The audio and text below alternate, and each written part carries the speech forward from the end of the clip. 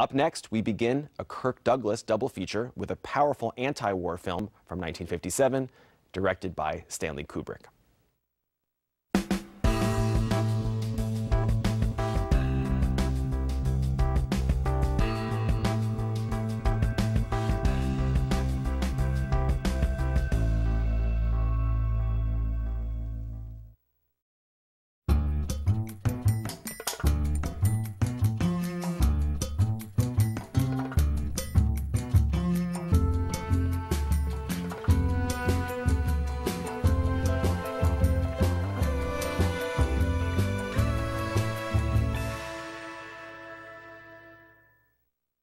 Hi, I'm Ben Mankiewicz. Welcome to Turner Classic Movies. Tonight we have two pictures featuring one of the biggest stars of his era, Kirk Douglas. Up first, Stanley Kubrick's best movie.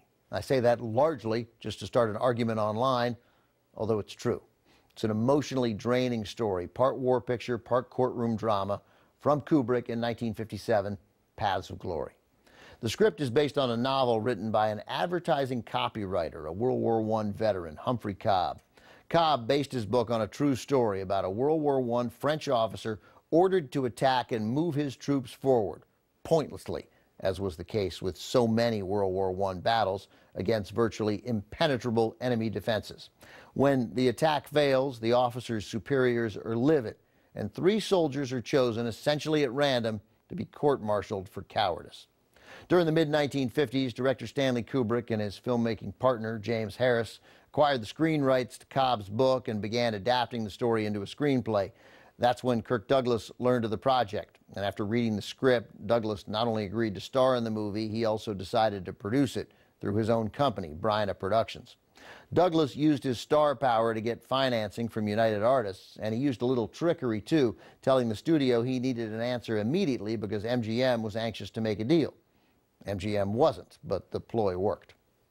In 2004, TCM programmed a night where 4 politicians, all sitting U.S. senators, would each program a single movie that meant something to them emotionally. One of those senators was John McCain.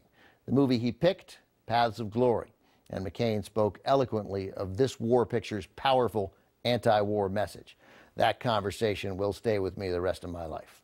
From 1957, also with Ralph Meeker and Adolphe Menjou, one of the best war movies ever made.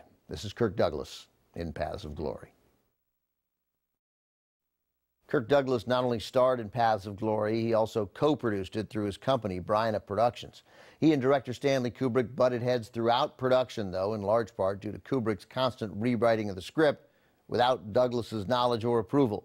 Each time Douglas found out about it, he forced Kubrick to go back to the last draft Douglas had approved. In an interview many years later, Douglas called Kubrick, and I quote, a bastard.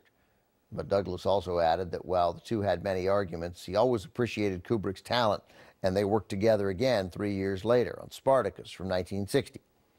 And they fought again. But with both films, the results speak for themselves, which Douglas was keenly aware of.